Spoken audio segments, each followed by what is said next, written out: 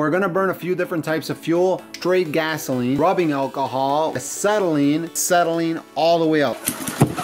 Whoa. Looks like we overdid it on the acetylene a little bit. Props out to Kevin from the Backyard Scientist.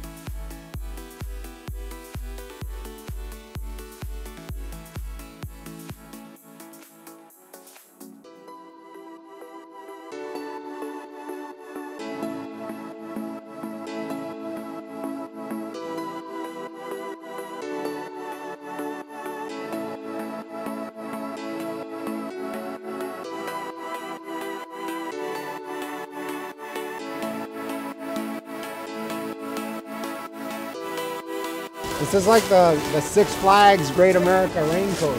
Ready to rock and roll? Yeah. All right.